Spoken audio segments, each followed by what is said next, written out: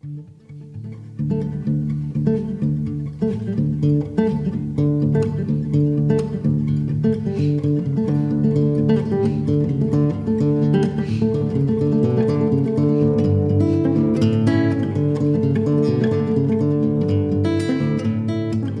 hear it. Take it away, David. Please. Hello, my name is Jean Taylor, and I am currently a director on the education team at Lincoln Center for the Performing Arts in New York City. Just to begin with a very short visual description, I'm a white woman with short blonde hair. I'm wearing a blue sweater over a little white top, and behind me, I'm in an apartment in Brooklyn. I have something there, a little painting on the wall, and I have some, which I will show you, little birds in the air, and some plants off to one side. And I am here with my dear friend, Marika. Well, hello, my name is Marika Crête-Reize. I'm a woman wearing a black shirt. I'm standing in front of a wooden wall in our kitchen here in Montreal, in the province of Quebec in Canada. I work as an arts education consultant, working with aesthetic education, accompanying presenters, doing research, giving training, and I am very happy to be here with my dear friend Jean. We're thrilled to be part of the Maxine Greene Institute International Conference. Why I'm so delighted is that this is one of the most delightful partnerships, collaborations that I've ever experienced in my fairly long life as a teaching artist and arts administrator. And we are here today to have a little conversation and share with you some of the key aspects of the collaboration and partnership that's been going on for the last 5 years between Lincoln Center Education and Place des Arts. And at the core of it is Maxine's work, Maxine's philosophy, and the resonance of aesthetic education throughout Quebec. So we're going to start with a few questions, and then we do plan, after this is being recorded, to be with you in mid-January for a live Q&A. So let's start by sharing the model that was created by Marika and her team at Place des Arts to not only bring aesthetic education to the work at Place des Arts in Montreal, but also, amazingly, to spread that incredible work and that out through all of Quebec.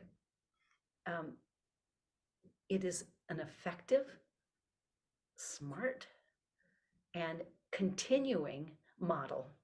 So we haven't reached an endpoint with it. It's ongoing. So Marika, can you share a little bit about the model, maybe where we started and then how you developed it? Sure. And just maybe prior to that, when the partnership took place, I was actually working at Place des Arts within the team. So just so that you all understand why I was part of it from the start. So yes, this wonderful partnership that was so powerful for the whole community, but also I would say for myself as an individual. And for us, it took place the first year within Place des Arts program for our teaching artists and teachers or educators that we brought together with us, the presenter, to build on an approach and have them work together, understand their different realities, and develop a common language around aesthetic education, which was the philosophy we were kind of intuitively putting into place without really knowing that was it. And so that was like the first year. And while thinking about our partnership, and the model we were putting into place, we were also thinking about how we could be sharing those learnings and discoveries with our bigger communities in Quebec. Communities meaning teaching artists in practice, intervening in school settings, but also communities of educators, and in the whole province of Quebec. So how could we share those learnings and discoveries? And how could we make sure that these learnings could be sustainable within each different milieu? So it was for us at Place des Arts, but if we wanted to share them, how could that stick, with all of these wonderful people joining us? And so one of the key questions was also, who are the stakeholders, or people who would need to have with us for this adventure. And so we came up with the idea of uniting teaching artists, educators, and presenters all together within teams that were displayed into different regions of Quebec. So we put in place a model over 5 years, starting with 3 regional teams that were taking part of this training camp in aesthetic education for mostly a week or 4 days. And each year we had more teams joining us. So the first year was 3 regional teams. The second year was 4, if I remember correctly. And then we moved on to 5, to 6, and to 5 again last summer. And so it was very powerful, I think, to have them all together. They were all working on a specific work of art that was part of the presenters' programming for the next season. So they came in with resources, they came in with materials to work on, and all through the experience of the camp, they developed a common language around aesthetic education, but also sharing their own realities and getting to know each other, so that when they left the camp, they could continue the work around the work of art, around their projects. So I'm just going to sure.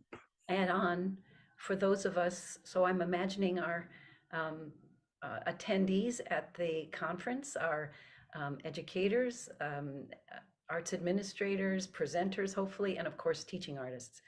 So just to underscore how beautiful this model, why it worked so well, is that for so many years when I did any kind of training or development lab work with teaching artists or educators, often they were separate. It would be, oh, here's a teaching artist training, here's something for our educators, and rarely did we, anyway, at Lincoln Center work directly with presenters. So just to echo what Marika has already shared with you, they came as stakeholders and as a team, and they didn't all know each other necessarily that well, but they were coming from the same region with a project. So all of you who have run many different workshops and facilitated things, so as we worked through deep engagements with works of art, as we talked about inquiry, we talked about art making, reflection, contextual information, these teams were, as Marika said, developing a common language, but they also had immediate application. So there we are in the morning doing this, and by the afternoon of every day, they're in their team applying what they had just experienced. So that's why I hold it up as a model that many of us can learn from, because there wasn't a gap in 2 ways. I already have a team. I'm not like a teaching artist going back to a region thinking, how do I do this now on my own? I already have a team, and I have a project. So I think, is it 25 regional teams, Marika? I think it's 23. I should have looked before conversation. It's 23. And so what I want to also add here, and I have Marika speak to, is there was a forum in this just in October where members, participants from all 5 years gathered and talked about aesthetic education, talked about being a teaching artist in their region. So I'll just let Marika talk about the forum, because what a brilliant idea now, because they really now know they're part of a bigger community. And that was what you just said is really something that felt really strong during the forum. And I would say at the end of each edition of the camp, it's like we all feel that we're part of something bigger than ourselves. And during the forum that took place in October, the idea was to gather everyone to give them a big portrait of this whole adventure. And over the years, there was 100 participants who took part of the adventure. Almost half were there from everywhere in Quebec, and it was really mind-blowing, I would say, to have them all together to meet, because some of them didn't know each other, and to invite them to dive in again into aesthetic education in our big group, and to reflect on the experience they had at the camp, but also what they did with it. For some of them it was 5 years ago, for others it was last summer, so they weren't all at the same place in regard to the philosophy and practice. And so to have them reflect on their experience and also on the next steps. So what does it mean for them to think when they think about aesthetic education in their practice, in their milieu, within their teams, but also as being part of an active community all through the province. I felt it really kind of, I'm not sure that's the right word, but kind of reanimated, like the flame of aesthetic education for all of them to feel that they are part of something that's ongoing, that the discoveries continue, and they can continue to inquire and to search and to try things. And that's, I think, also another key element of the model, is also that aesthetic education is open for everyone to make it their own. So depending on their milieu, their professional hats, the context of intervention that they're in, they've all experienced it in different ways and have tried things and have developed tools also. And so the forum was also a very beautiful platform to really put all of these ideas together and see where they're at and where they want to go. Yeah. So it was beautiful, as you can hear. People coming together, as Marika said, from, they did it 5 years ago, they did it but it was about also these next steps and how they can serve as resources for each other going forward, so that the community is not, that Place des Arts does not become the sole convener, which I think is also, how things really evolve is, as Marika said, people make it their own.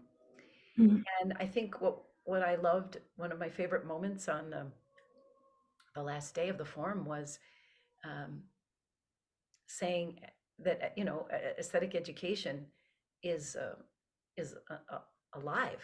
It's not static, and it's a living process, I think is what we called it, a living process. And said to them, okay, now you go out there and you do some new and wonderful things. You come back and teach us what you've done with that. So again, the totality of this model is something that I'm so happy that we have a chance to share, because I think that it is so effective and something that many of you out there may want to think about, and how to structure, especially when you're thinking about expanding. What's the, how do you expand without losing what is most important? And then how does it become this incredibly rich community? Which leads me to that question about, we want to talk about community a little bit, because one of my favorite phrases from Maxine is that we are a community in the making. I think about that right now, the Maxine Greene Institute. I think about being up at Place des Arts at Linkside. We are most always a community in the making. And I think building community both locally at Place des Arts in Montreal and regionally was something that is close to Marika's heart. So I'm going to just pass the community baton to you. Yeah, and it was actually very interesting when kind of analyzing the model of the training camp, to see that there are so many levels of communities taking place during the process, or when having all of them together. So there's the community within their teams, their regional teams. There's the community of the big group of learners or co-learners that we are together during this time. There's also the community that they go back to when the camp is over, and they bring back their practice and reflection. And there is this huge community that we are all part of in the province of Quebec. And bigger than that, there's the whole community of aesthetic education in the world. So all these levels of communities were just very interesting also to kind of observe and see how they would take form and unfold and grow. And I think all of these levels are very important to the feeling of community that it brings to each practitioner. And you said something with which I agree so much, is that it's alive, and it's living, and it's ongoing. So it's not something that belongs to one person or one institution. If the community is alive, it's because they're all taking action and being in dialogue, which I find very precious and beautiful. So yeah, community. And I think, well, the forum brought that, but yeah, we're all part of something bigger than ourselves. And I think that's also something that AE, I don't know what's the word, kind of captures, or gives us, is this idea that it's, yes, there's resonance, there's personal resonance, but there's also a social and collective component to it. So it's always like this conversation or dialogue between like the personal and social, or the individual and collective. And in the community building, I feel, we feel that, that there's room for individuality, but there's a huge room for collective reflection and co-learning. And yeah. So beautifully said. So beautifully said. Yeah. The personal and the collective. And we did include Maxine and her work, her philosophy throughout the training camp. And, often underscored, especially near the end of the week that we would be together, that works of art are inexhaustible resources for learning. Yeah. And that and I know I'm speaking to people who already, live this, but that the works of art release our imaginations to see more possibilities in the arts, in ourselves, and then why we all really do it, I think, in the world around us. So, Marika, how do you say imagining the world as if it could be otherwise in French? Imaginer le monde autrement, ou comme s'il pouvait être autrement. So beautiful. When I was working with Marika up in Montreal, I felt like I spoke French, but I don't. But I used my imagination. That's what I did, as if I could speak French.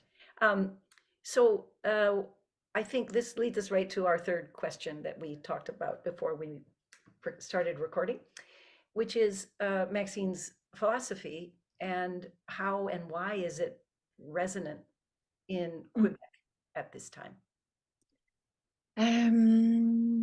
I think I was going to say, I think it always was. Yeah. Interestingly, it's not an expression, aesthetic education, that was used in Quebec before. So it's like the philosophy is present in the practice of teaching artists without necessarily calling it that way before this whole adventure. Same thing in schools. the program, the governmental educational program here doesn't talk about aesthetic education, but the how do you say that, the fundamentals or the philosophy of this program is still anchored in some key concept that relates to aesthetic education. So I think it resonated before even using this expression or diving into the philosophy. And also another thing is that the teaching artistry practice, because here we talk about cultural mediation or cultural facilitation, is also in a big expansion, or has been in a big development for 20 years or so. Mm-hmm. And same in regards to everything that's related to arts education in school settings for the past 20 years. So there's like this environment that is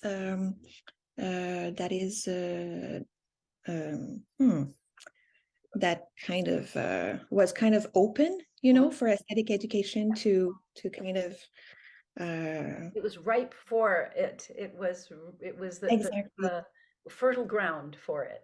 Exactly. Thank you. Exactly. And so when the philosophy of aesthetic education landed and people dived in, it just made total sense with elements that were already there, but it gave them tools to really put it in action, which is something that was kind of lacking, I think, in school settings, whether for educators, but also for teaching artists. So for educators, there are many prescriptions from the government that go into that direction, but not a lot of tools that are given into how could arts education could be put in place, or how could dialogues with works of art be integrated in their teaching. And for teaching artists, it's a field that was also very developed intuitively.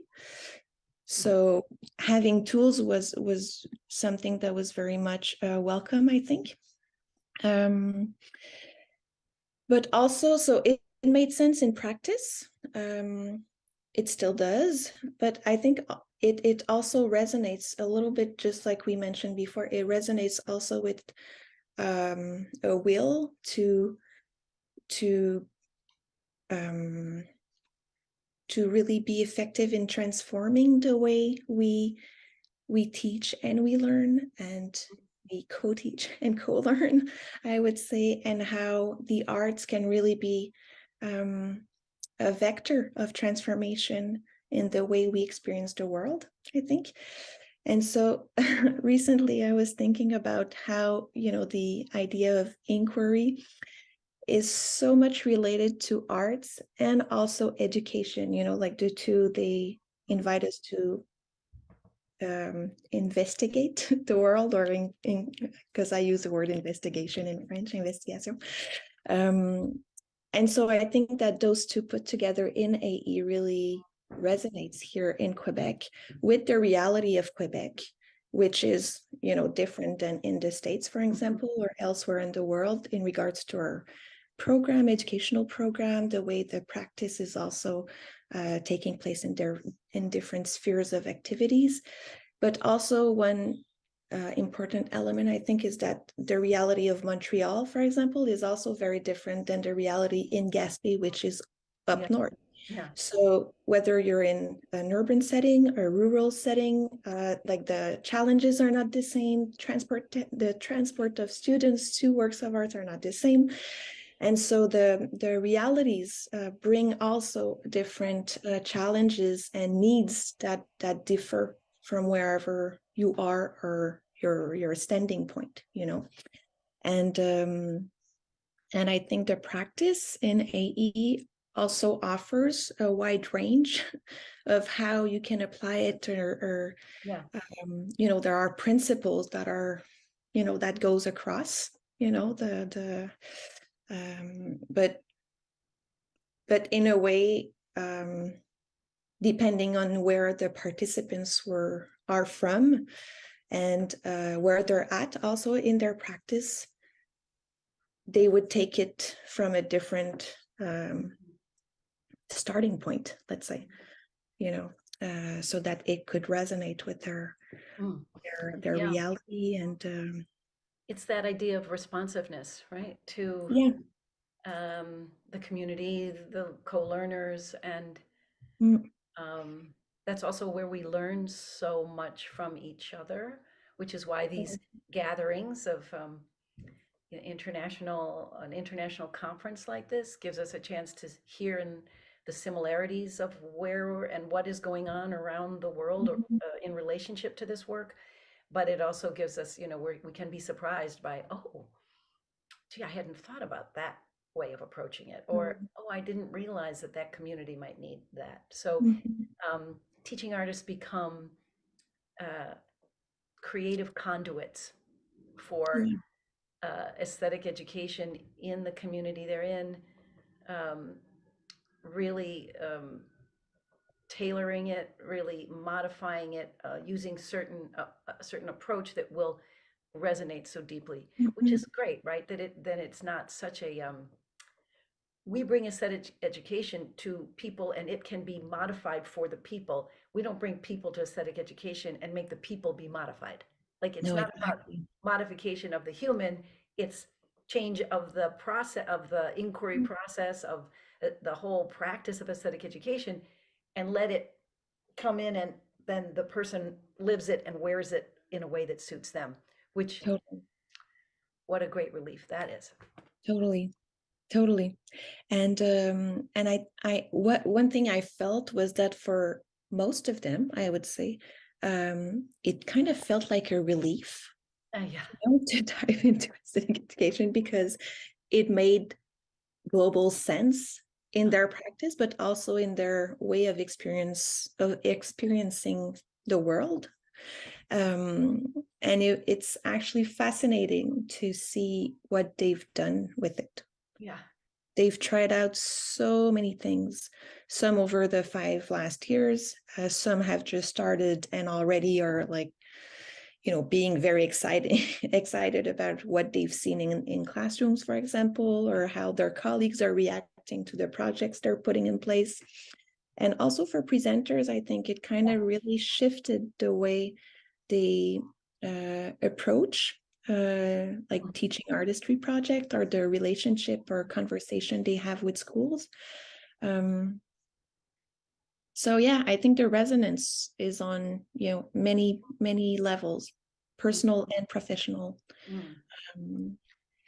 So now what we would like to do is we'd like to get a bus, an aesthetic education minibus, and do a little tour of all of these 23 regional teams, so that we can see for ourselves, so maybe we'll get that ready for the next conference. So we can visit Gaspé, we can go to all these wonderful communities and see, well, what's aesthetic education doing here? So anyway, that'll be a little bit of a grant project, I think. We are delighted to have had a chance to share this relationship, this collaboration, this model, thinking about community and thinking about Maxine with you. And we look forward to a question and answer time with you in person in January. Marika, is there anything else that you'd like to add? I think for now it's good, but there are so many things that we could, expand on, probably. So, but it was a pleasure.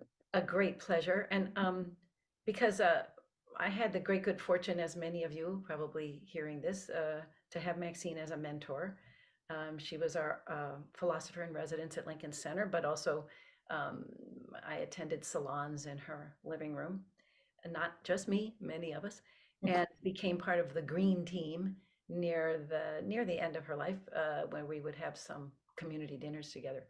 But I shared with Marika before we started that my memory of Maxine, when she would be at all of our Lincoln Center summer forums and give the Variations on a Blue Guitar compilation of her lectures, which by the way is being translated into French. Just letting you know that, because Marika didn't say that, but it's in process. It's coming. It's coming. But Maxine would she'd be in this big hall in Juilliard and talking to all of us, teaching artists and educators together. And she didn't have a hat just like this, but she always wore a hat. And no matter what, it was a hat. And then she always wore, as she gave us the lecture, a little purse on her hand. As she is doing, and once in a while, just a little thing, pats her nose. So what I loved was she would be speaking about these most amazing things, about the poetic imagination, the ethical imagination, the social imagination. She always had her little hat. She always had her little purse on her arm. And I just thought, I don't know, there was something so delightful about that picture, that wonderful character that she was. And I also so thoroughly enjoyed her sense of humor. So I'm just doing a little bit of, I'm just acknowledging that there's both a poignancy and a lightness to our work at the same time. So thank you, Marika. Beautiful as usual. And thank you to the Maxine Greene Institute for hosting this. Totally. Okay. Thank you so much. Bye. Bye.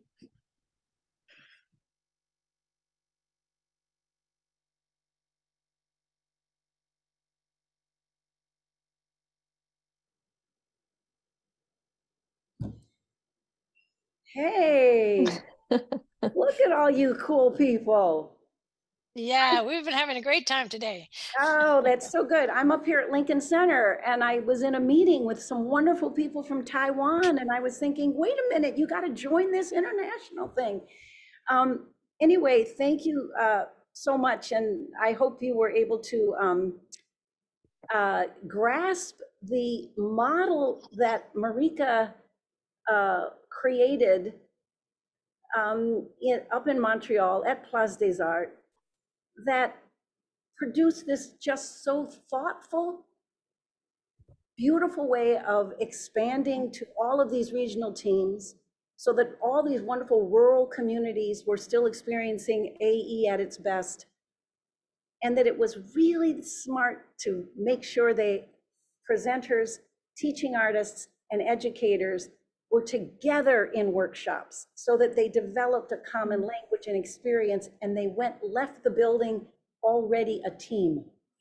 And I had not experienced that before. We sometimes do separate TAs and educators sometimes together, but this was also the presenters. So off they go to these other regions, already a team and already with a project. So the application was immediate. So I just share that because the model for that is something that I think is useful in many ways when you think about who needs to be in the room together from the beginning. So I have a question just to get started, because we have a little bit of time for questions. I'd love to hear other people's. What makes you think that the Quebec community enabled this, Marika? Is there something about the community there that, as you said, they were sort of open to it already? Was it the Place des Arts funding? You know, what held it together? Because well, funding always helps. That's one thing. I mean, the conditions were good for them to come to Montreal for a week, but beyond that, there is a real momentum and appetite towards what we called cultural mediation or cultural facilitation here. And among presenters, there's a kind of a need, I would say. They're really in a state of reflecting on how they do things. You know, for such a long time, it was a very